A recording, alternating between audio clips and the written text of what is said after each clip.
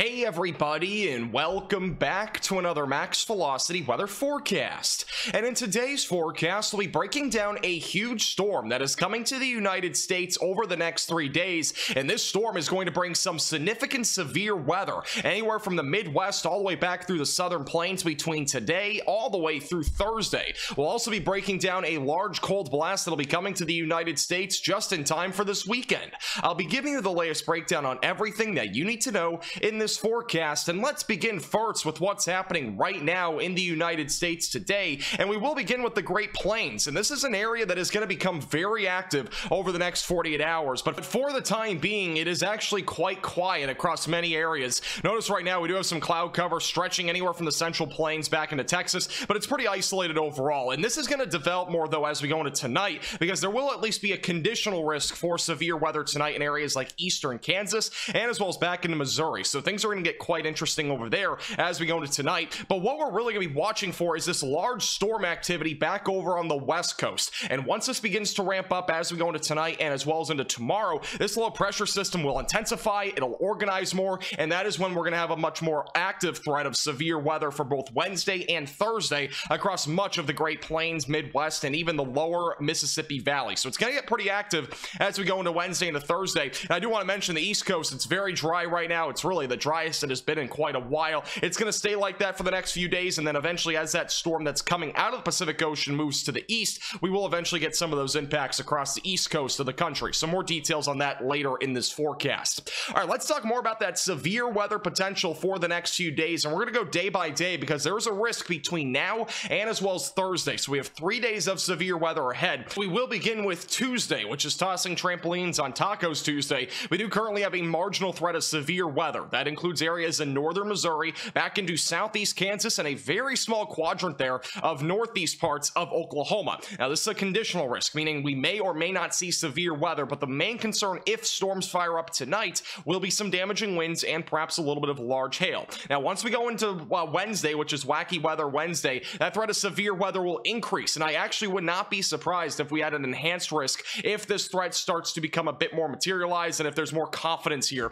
But right now, there is a slight risk of severe weather. This does include areas near Kansas City and back into southeast parts of Nebraska, northeast Kansas, and western Missouri. There's also a marginal threat of severe weather which goes all the way down into northeast Texas and as well as southwest parts of Iowa. Now, the main concern for this event will be damaging winds and large hail, but there is an increased risk for tornadoes out of this particular event, and that's primarily going to be near Kansas City. And there is a chance that we go live for this tomorrow night, so make sure that you're subscribed to the channel down below because there is going to be a potential for a few tornadoes here across areas near Kansas City if this event all becomes organized and if we end up seeing some convection develop, which is what we're going to talk about here in just a couple of minutes on the future radar. Once we go into Thursday, which is tossing trampolines on tall trees Thursday, we have a much larger risk of severe weather. This is a very large area, anywhere from the Midwest back into Texas, and there is a very good chance that we see at least a small enhanced risk of severe weather back down in North Texas in the next outlook. But for the time being, very large slight risk of severe weather from about the Chicago suburbs all the way back into DFW and back even into Waco, Texas.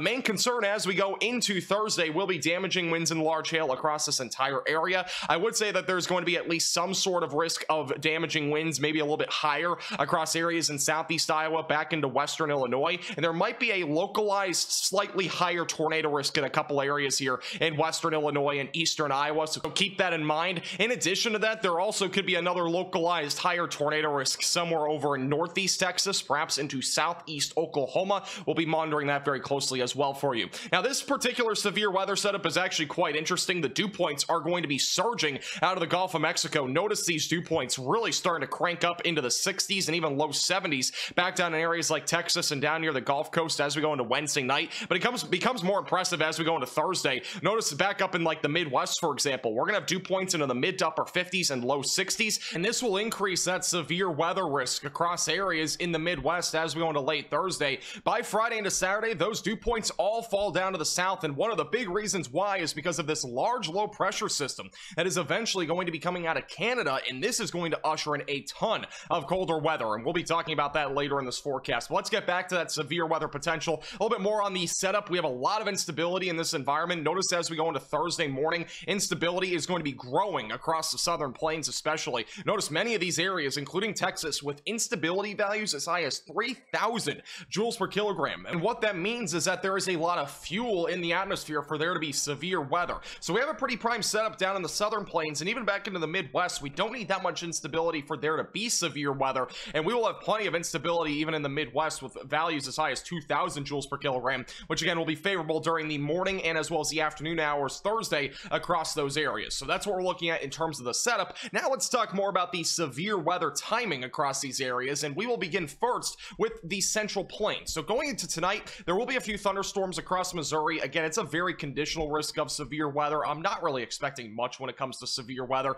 Maybe some isolated damaging winds, maybe some pocket change size hail, but that's about it. Once we go into Wednesday morning, things relatively dry across the entire central plains, but once we go into the evening hours, specifically after sunset, so close to about 8 to 9 o'clock, what we're gonna have to watch for is this cluster of storms to develop off of this low pressure system. And your low pressure system will be centered across central Kansas. That's going to kind of create this little spin arc that you're going to see here on the future radar, and that could lead to a few tornadoes embedded in some of these supercells that develop in the evening. This is around 8 to 9 o'clock. Notice storms moving across areas near Kansas City, just north of there. That is where the greatest tornado risk will lie, is in this area here, and that is where you're definitely going to want to make sure that you have a tornado action plan in place and multiple ways to receive alerts, because that, in my opinion, is the most concerning area going into Wednesday evening between about 7 o'clock to about midnight or so going into tomorrow night. And again, we'll probably go live for this, so make sure that you're subscribed to the channel. Once we go into early Thursday morning, this all turns into a cluster of storms, and that'll eventually lead to a primary threat of damaging winds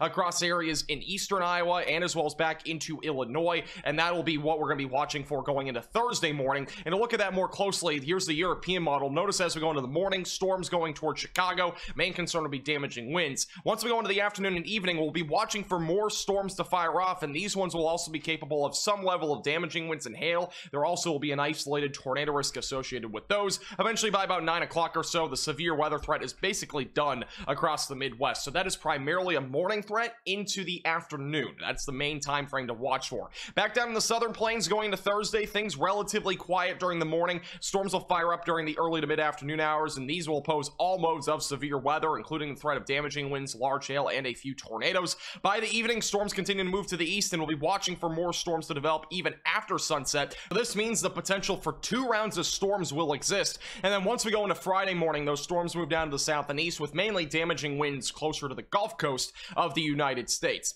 Now, one thing I do want to mention is that there is a large cold blast coming to the country as we go into this weekend. Notice well above average temperatures for much of the country all the way through Saturday, but once we go into Sunday into Monday, we are going to get some Arctic air coming out of Canada. And what I mean by Arctic is not the Arctic that we saw in January, since we are now in March. The weather is definitely going to be a bit warmer than overall what we saw in January, but there will be some cold air across areas in the Midwest and eventually going toward the East Coast as we go into Tuesday. And that's a large cold air mass, which means that temperatures are going to drop quite a bit. Many areas in the Midwest and the Ohio Valley will be dropping into the teens and 20s for low temperatures as we go into Tuesday morning. So we are not done with winter yet. One more shot of it at least before the end of winter is here. Thank you so much for watching. Make sure to hit the like button down below and subscribe if you've not already.